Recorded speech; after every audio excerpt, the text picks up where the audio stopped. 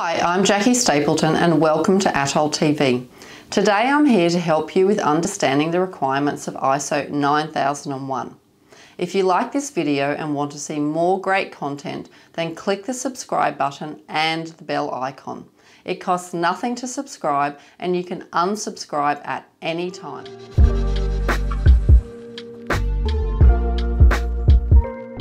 In this video, I'm going to cover Clause 8.3, Design and Development. I'm going to break this clause down and turn it into something you can all understand. You'll then be able to apply this to your own organisation's system and understand what the requirements will look like for you. No more guessing. Keep on watching as I can show you just how easy this is. Now, there are 6 subclauses in 8.3 and it's important to cover all of them together as they really do form their own continual improvement cycle. The 6 subclauses are 831, General, 832, Design and Development Planning, 833, Design and Development Inputs, 834, Design and Development Controls, 835, Design and Development Outputs, and finally 836, Design and Development Changes. The first subclause, 831, General, just simply states that the organisation shall establish, implement and maintain a design and development process that is appropriate to ensure the subsequent provision of products and services. Now, if you follow a process for all of the next subclauses, then you will achieve this on its own. Let me explain what I mean. We are now left with planning, inputs, controls, outputs, and changes. If we look at these 5 activities as an ongoing cycle, it will look something like this. Now you can see that these 5 subclauses form a partnership for ongoing output for the provision of products and services, just like the clause statement from 831 General said.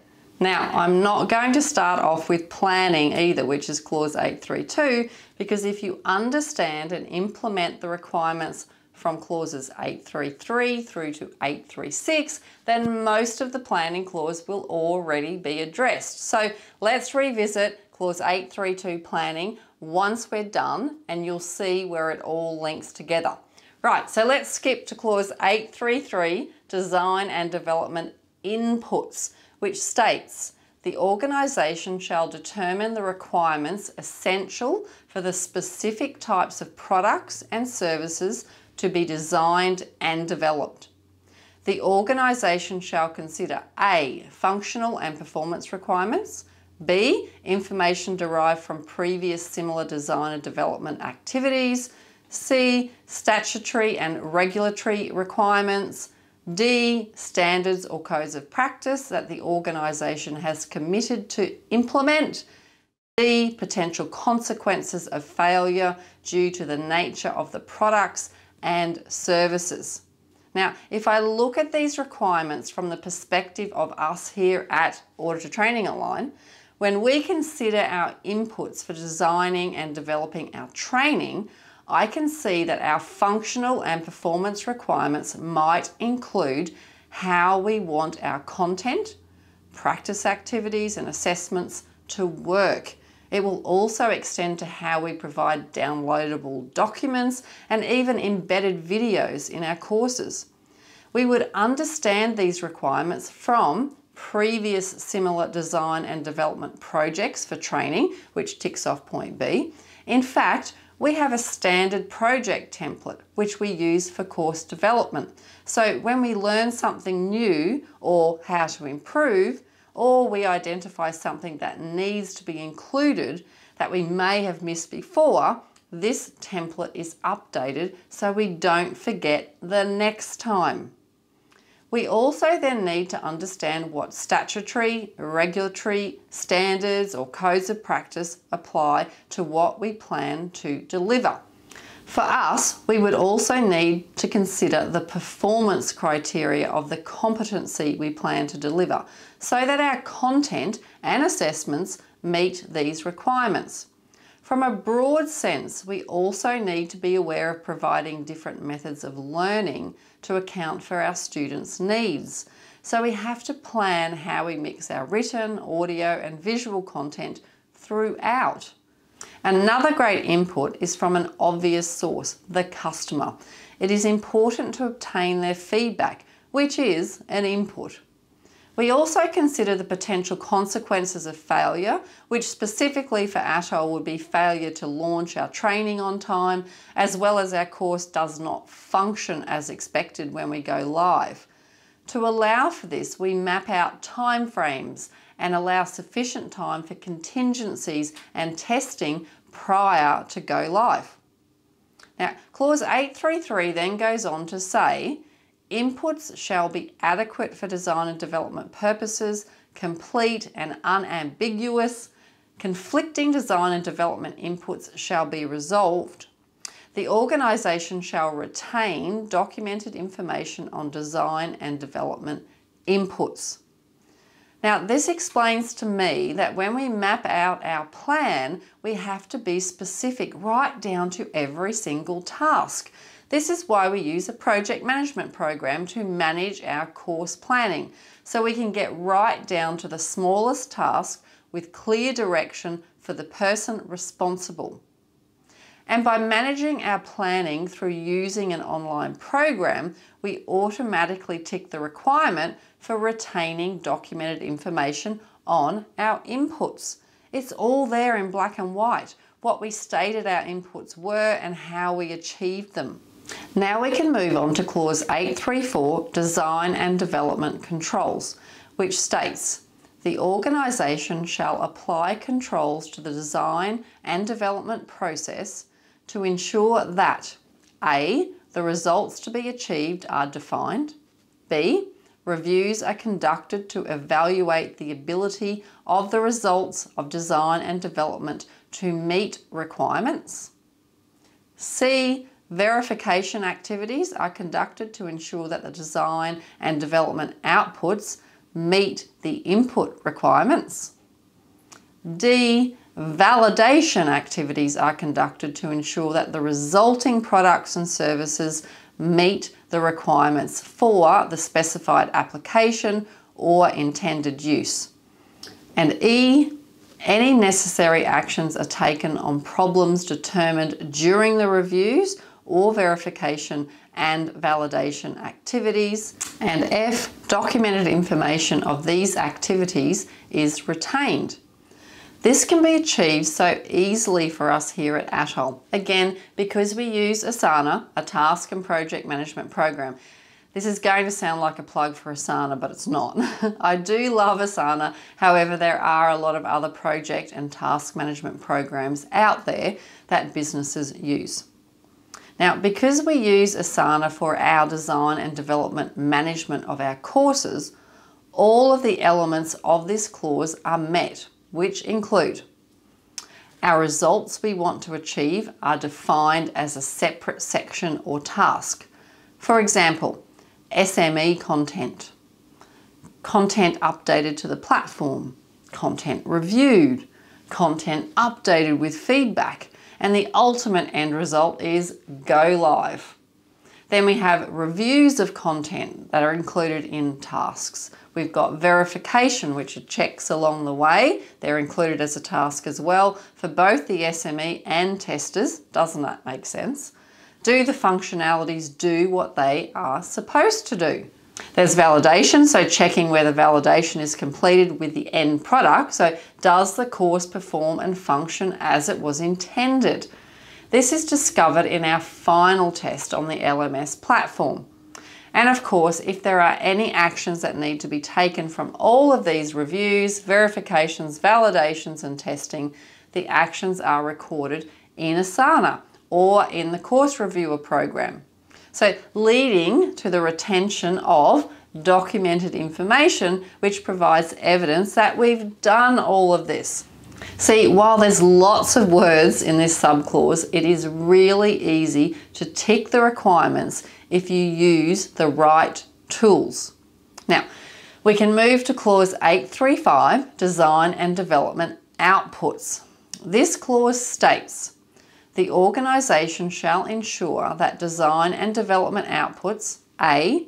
meet the input requirements, B. are adequate for the subsequent processes for the provision of products and services, C. include or reference monitoring and measuring requirements as appropriate and acceptance criteria, D. specify the characteristics of the products and services that are essential for their intended purpose and their safe and proper provision.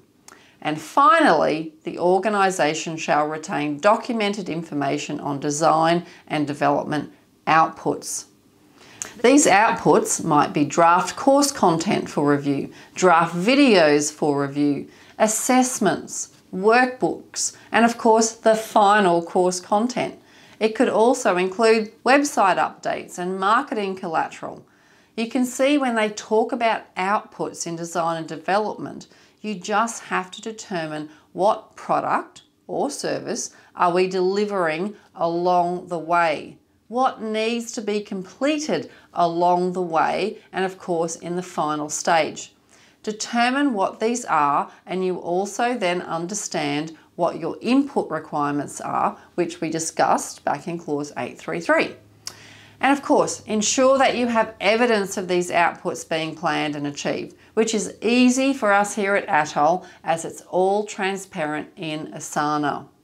You can then move on to clause 836, design and development changes, which states, the organisation shall identify, review and control changes made during or subsequent to the design and development of products and services to the extent necessary to ensure that there is no adverse impact on conformity to requirements.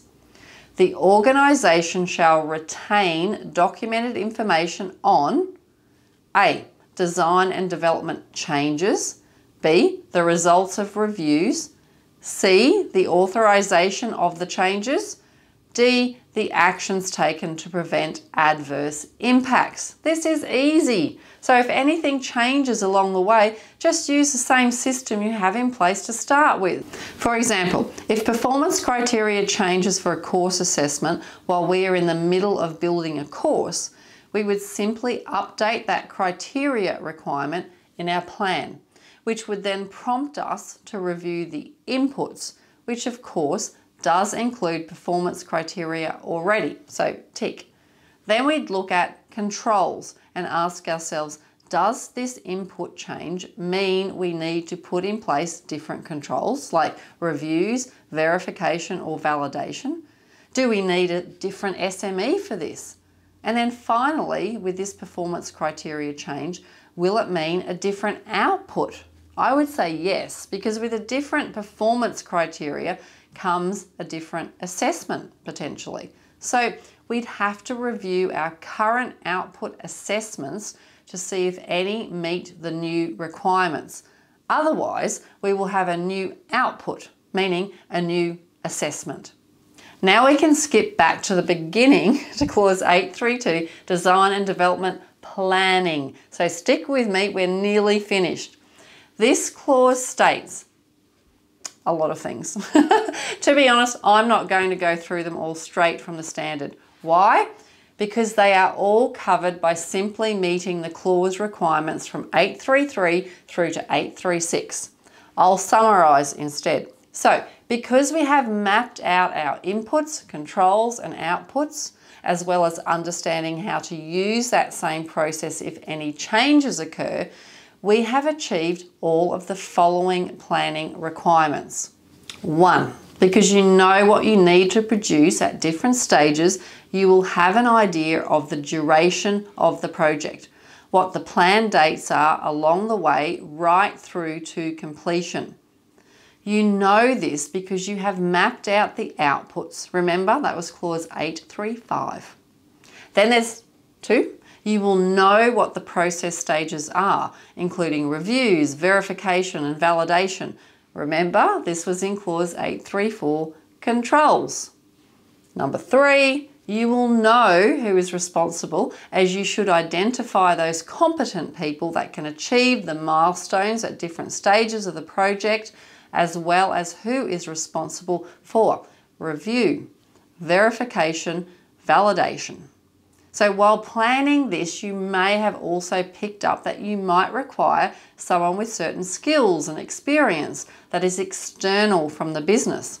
A great example of this for us here at ATOL is that we have a gap in knowledge for ISO 27001. So we have found ourselves an external resource. Then there's number 4. As part of your inputs, clause 833, you have recognised that it's important to include the customer. So you've already got that covered as well. And finally, 5, the documented information needed to demonstrate this planning is all picked up in the documented information you are retaining for inputs, controls, outputs and changes. There's no need to do any more. Phew, that is it. I know this is a big one, but it was really important to keep all of the subclauses together because they all work together. Now that I've explained all of these requirements, can you see more clearly how you could action and demonstrate these requirements in your organisation and management system? Thank you so much for joining me, and I look forward to seeing you in the next video. Auditor Training Online is a recognised training provider, and we know how it works in the real world. So we are confident that we can help you to make a change in your life and join the most sought after profession out there. Go to our website and enrol in our training to transform your work and industry experience into a recognised qualification and career. And also, don't forget to subscribe to ATOL TV and leave a comment or question, as I truly do want to help you to join the best career out there with me.